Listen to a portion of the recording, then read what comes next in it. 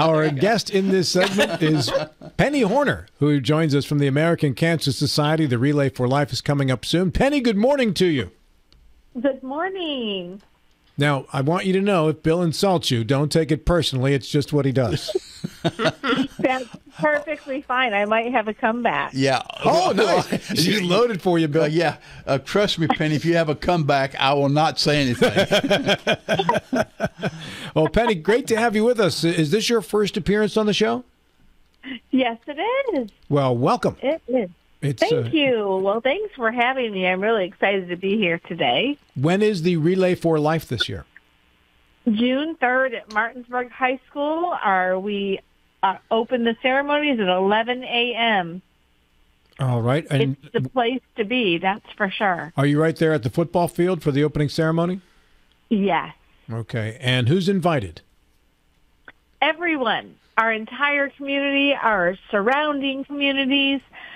We have people that come from New York, people that come from Florida to join us every year. We actually have a lady that's come from Parkersburg, West Virginia, because she doesn't have a relay in her area in West Virginia. So she comes here to take part in her state relay.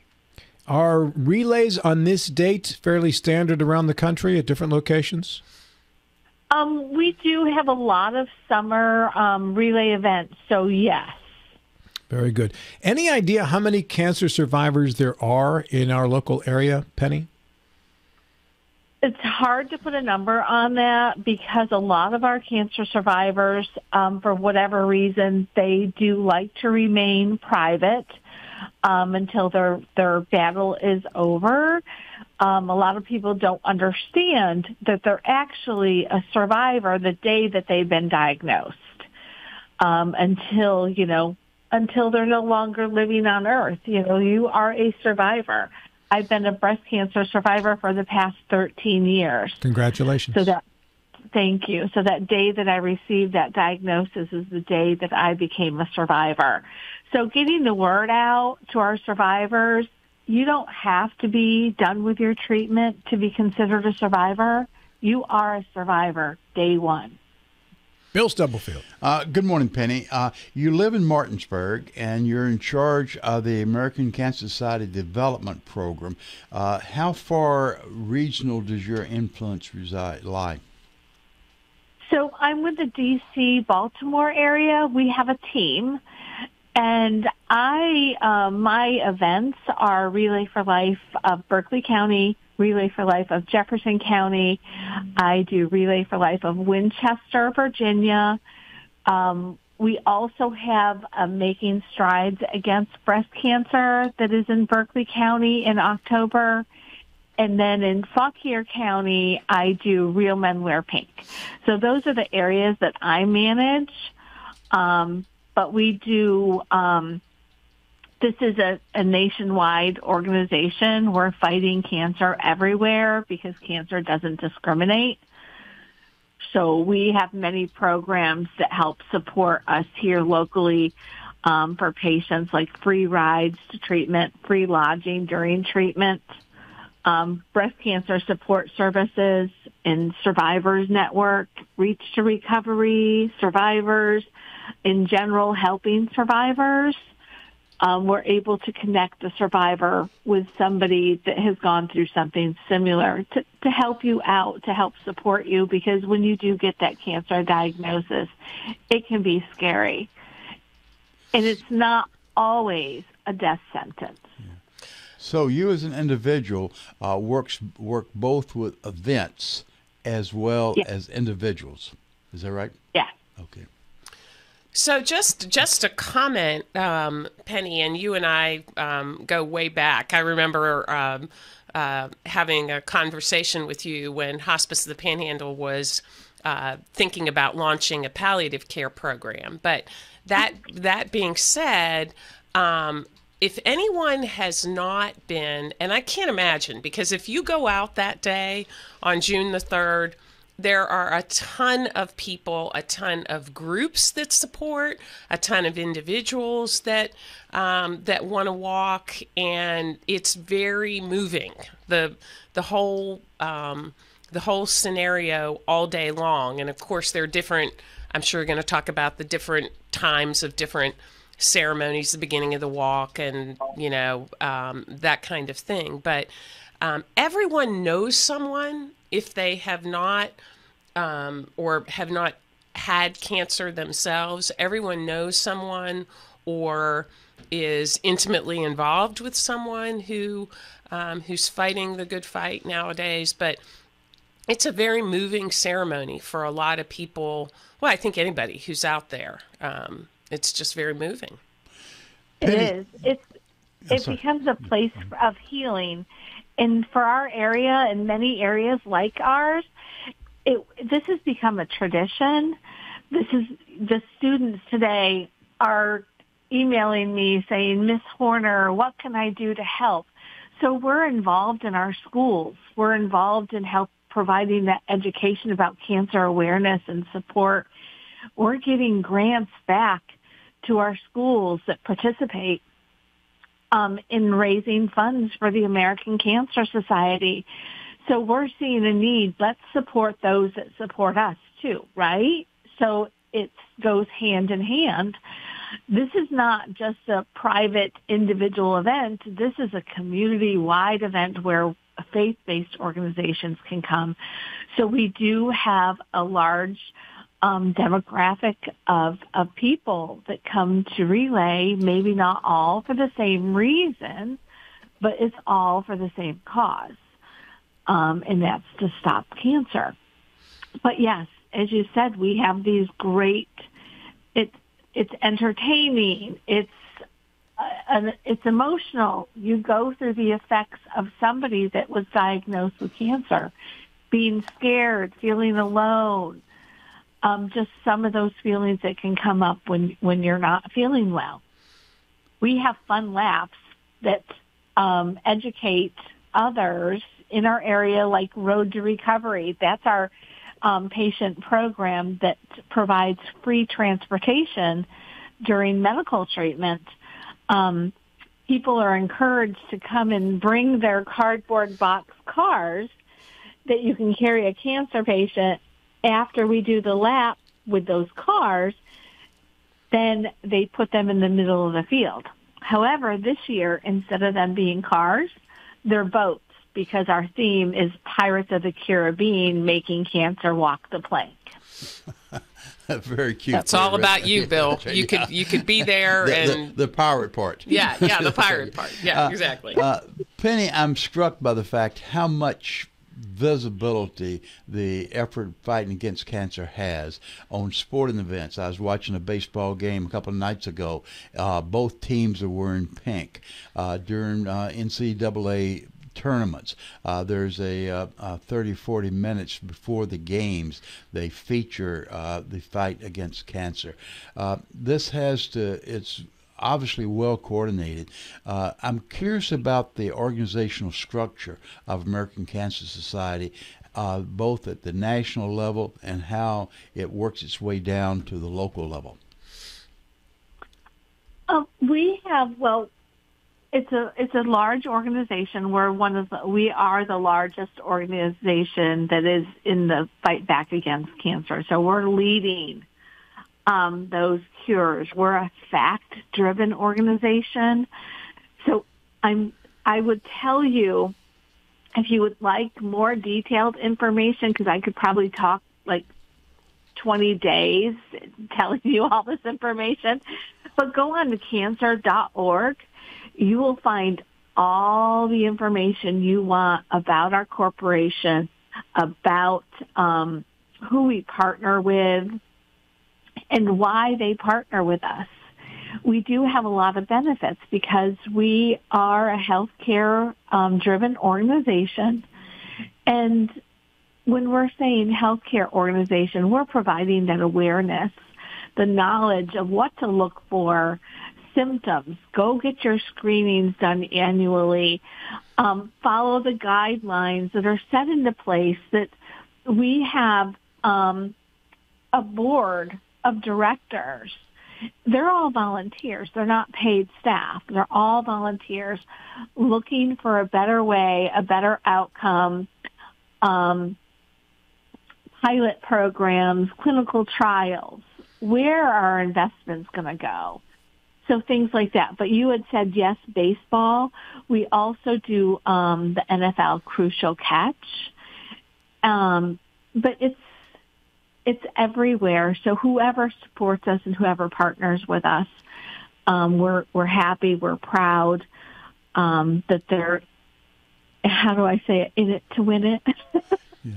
Yeah. And more credit to you folks, because I think we are making progress in our fight against cancer. Do you have statistics handily and mentally available of where we are now as far as percentage cures today as what we had, say, 20 years or so ago? Well, we are leading the way in our research. So our research, I can tell you that we have invested $3 billion since 1991 to prevent, detect, treat, and survive every cancer. So it is a big impact. So we are at 36% have seen a cancer incidence rate in decline. So that's huge. However, because of COVID, people were afraid to go get their screenings. So now those people that are being given the cancer diagnosis, their cancers are further along. So we are out here, return to screening. It's so critical. I always say it's like being a firefighter. You aim at the base of the fire to put that out. The sooner you get it, it's curable. The sooner you find it, it's curable. So go get those screenings. It's so important. So just another point about cancer.org. We all, when you hear that someone's been diagnosed, what have you, these days, your first inclination is, if it's not somebody, super close, you immediately go to WebMD, whatever, and try and become Dr. Google, something like that. But the cancer.org is an incredible resource, so that you're not getting all these, well, of course, you Google something and the first thing that comes up are 6 ads. But if you go directly to your all's website, you can type in the cancer diagnosis, you can find out a lot more, and just overall, it's just more comforting, I think, than some of the things that you can see. It's good information, it's factual, it's all right there for those of us who Google. Guilty. Yes, and I'm guilty about that too. And I've been sitting on my hands sometimes saying, "Don't go there, Penny. Don't go there." So I always go to cancer.org if it's something to do with a type of cancer that you want more knowledge. And also, we have the 800 number. The 800 number is open 24 hours a day, 7 days a week. And I will tell you this story about a little boy, and I hope I get this right. This little boy, he was going to school every day, and he couldn't wait to get home. He would always rush to be the first one out the door. And the teacher noticed this, and it wasn't a regular thing that, he used to do. And so she stopped him one day. She goes, "So why are you in such a hurry to get home, to get out of here?" He goes, "Because it's really important. I have to make a phone call. I have a friend at the American Cancer Society. My mom has cancer, and I need to get her help." So he was going home, and he was calling this one person every day on our 800 number. And that person every day would sit with this little boy on the phone and listen to him and help him. So these are just some of the things that we can do. We're there to support whoever it is. If it's a caregiver, the caregiver can call. If it's a cancer patient, you're up at 2 o'clock in the morning and you need somebody, you can call. What is the 800 number, Penny? It's 800-227-2345. 800-227-2345. Penny, let's get back to the Relay for Life at Martinsburg High School. How many people are you expecting? What's a typical crowd? Oh, so far we have 249 registered participants. We would love, our goal is to pack that track. We would love to see our entire community come out and clap and celebrate when our survivors do their first celebratory lap right after the opening ceremonies around 11 a.m. We would love to see, it's like a sea of purple. They're purple shirts. We give them gifts. We'll have teams set up that will be decorated in the pirate theme. We have teams that will be doing games. We have Kids Zone. Our ROTC at Martinsburg High School, they'll be there helping people set up. So it's going to be a day full of fun. We have fun activities set up. One thing that I do want to mention, though, that's actually happening this Saturday is our survivor and caregiver brunch, and it's going to be on May 20th, 11 a.m. at Bennington Ruetan Club. I do need people to RSVP by the 18th. And how do they RSVP, Penny? They can get a hold of Jennifer Richardson, and her email is JENNIRICHARDSON03@gmail.com, or they can email me at penny.horner@cancer.org. Yours is easier. Yeah. We're going with penny.horner@cancer.org. Because I'm trying to write down Jennifer's email. I'm like, it's like an SAT whatever. Yeah, we're going somewhere. Too many else. circles to fill it on that one. Yeah. So I'm not aware of what's going on the 20th. How long has that been planned, Penny? So we've been planning this since last year, and we usually do a survivor brunch, but this is the first year that we're doing it before the actual event. So Bennington Ruetan Club, they have donated space for us to use, and we have volunteers that will be making the meal, and we'll also have some gifts for our survivors because we love to give our survivors gifts. It's a celebration. It's a great time. I will not be there myself, as I will be heading to the beach for a little R&R before the Relay for Life event.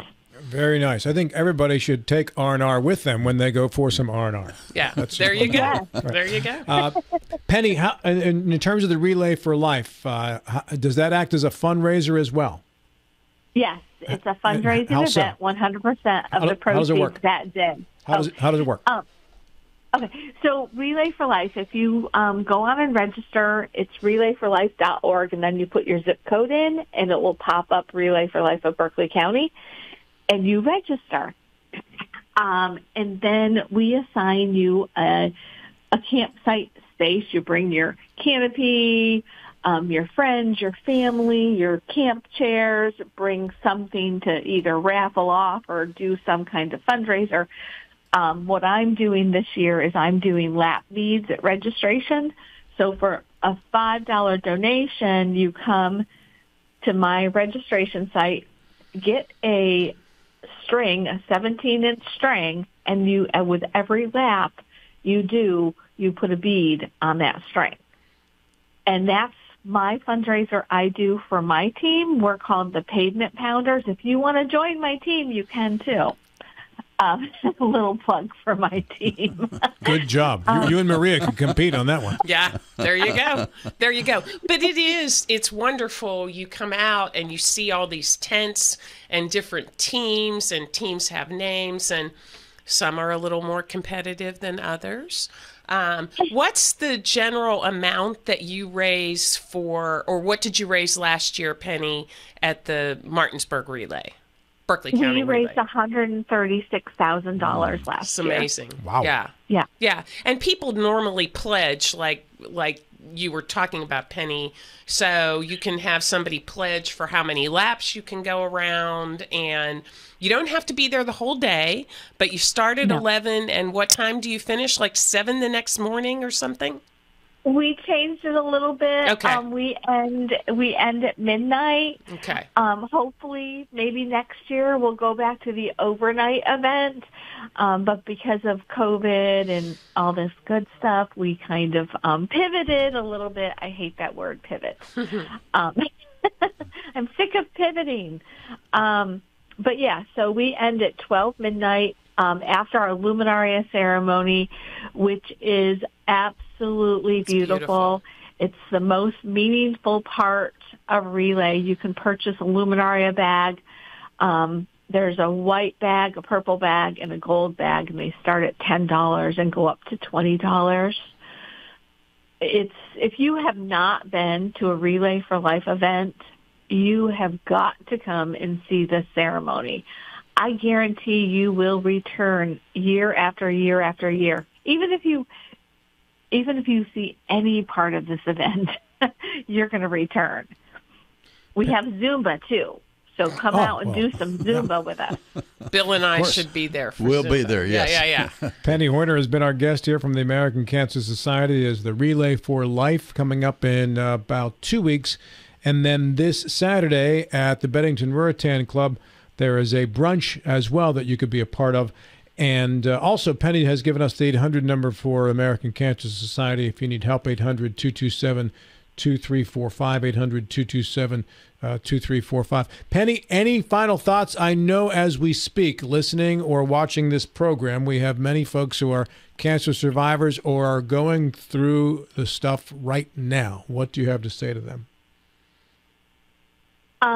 Always go on cancer.org or call the 800 number. We have some great support groups to help you through. Come to Relay. I will be at the registration tent. I would love to sit down and talk with you. I will bring a bag of pennies and a penny for your thoughts. So, hence the name. Yeah, I wish you were named Dollar. Then you'd have a bag of dollars with you. That'd be lighter than a bag of pennies. Yeah. My parents weren't thinking, apparently. Yeah. From now on around here, your name is Dollar Horner. Yeah. There you Dollar go. Horner. Dollar Horner. You got it. Hey, Penny, thanks so much. I appreciate your time this morning. I'm just amazed at what you do and all the work the American Cancer Society does. And nothing but great thoughts from everybody in this room out to all of you right now listening and watching who are dealing with cancer, either directly or through a loved one. And for those of you who are in the club of cancer survivors, fight on, man. Just continue living the good life every single day. Penny, thank you so much. Yeah. Thank you.